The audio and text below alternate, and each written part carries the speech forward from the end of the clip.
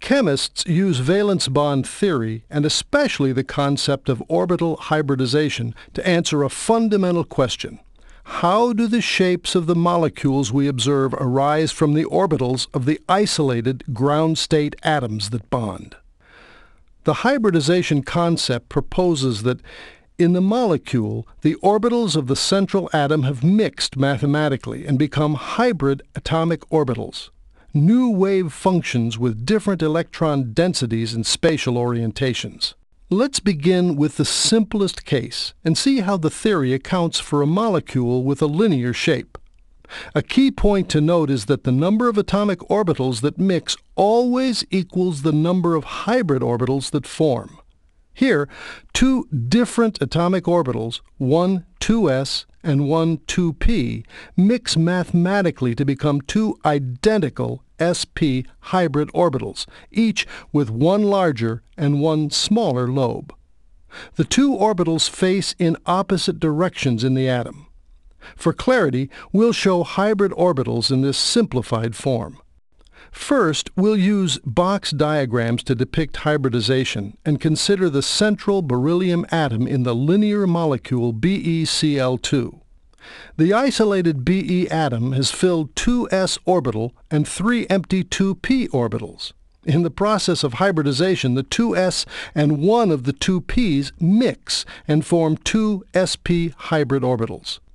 The two electrons from the 2s become distributed into the sp orbitals, one electron each with parallel spin. The two other 2p orbitals remain empty and unhybridized. Here is the same process in a box diagram that shows orbital shapes.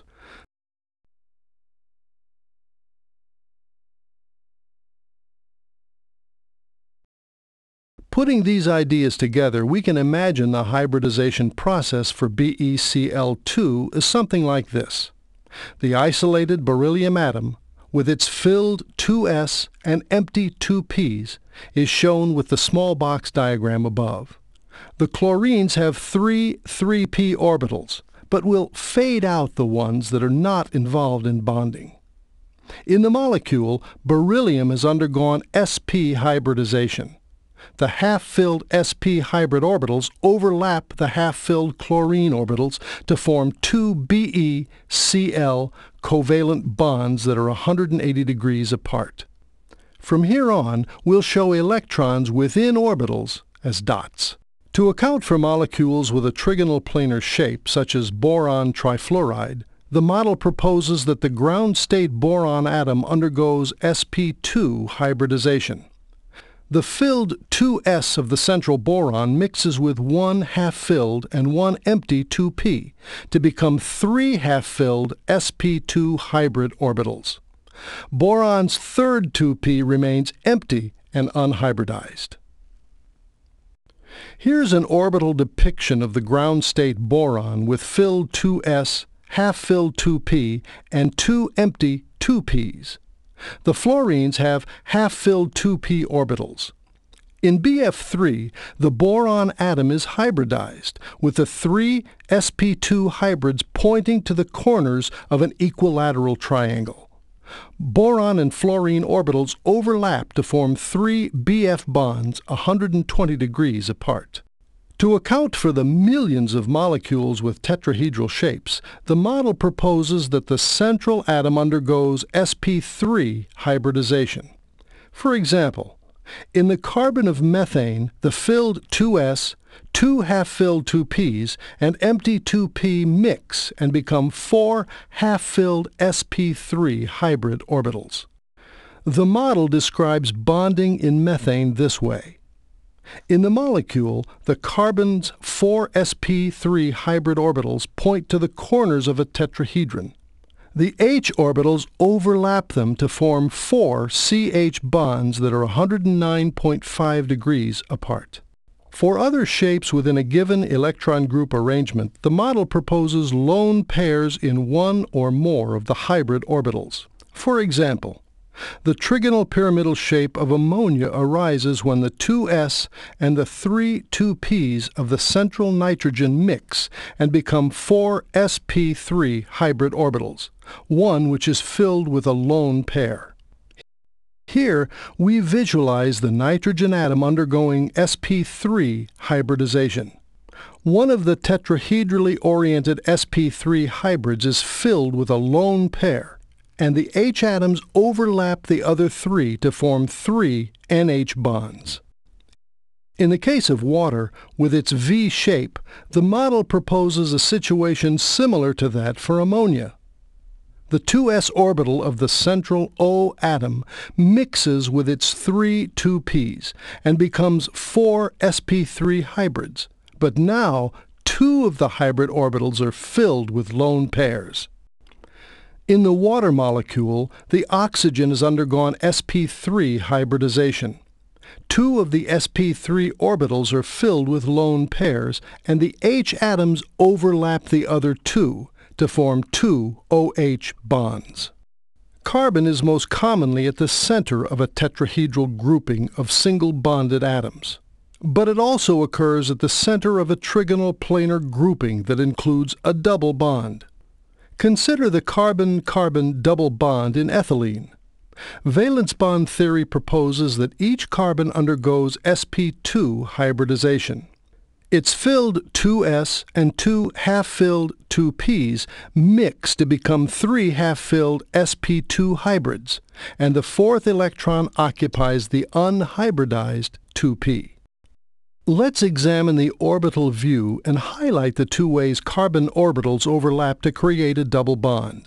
Here, each carbon is undergoing sp2 hybridization. Note how the unhybridized 2p orbitals lie perpendicular to the trigonal plane of sp2 hybrids.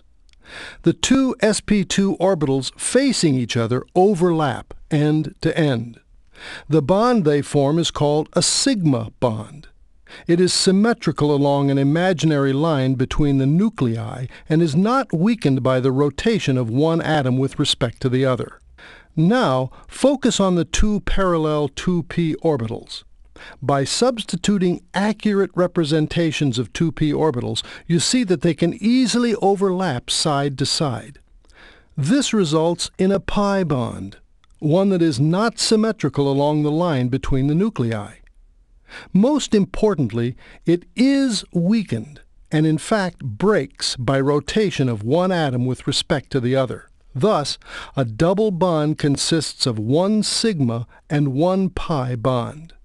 In the ethylene molecule, four H atoms overlap the four other carbon sp2 orbitals.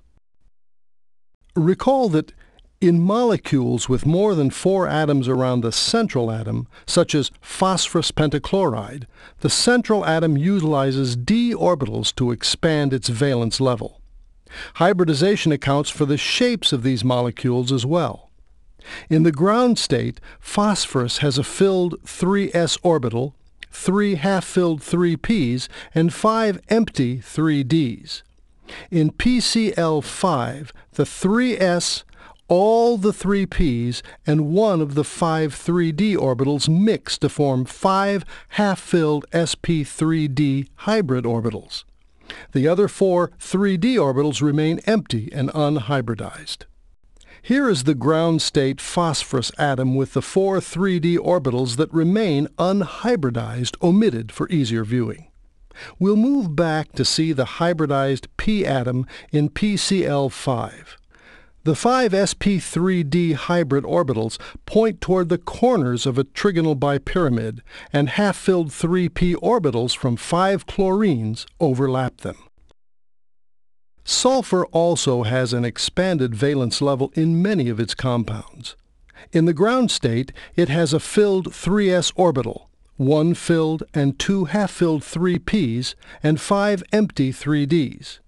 In the octahedral molecule sulfur hexafluoride, the 3s, all of the 3p, and two of the five 3d orbitals of the central s mix to form six half-filled sp3d2 hybrid orbitals. The three unhybridized 3d orbitals remain empty. Here you see the isolated sulfur with 3s, 3p, and the two 3d orbitals that will become hybridized. In SF6, the 6 sp3d2 hybrid orbitals point to the corners of an octahedron, and half-filled 2p orbitals of 6 fluorines have overlapped them.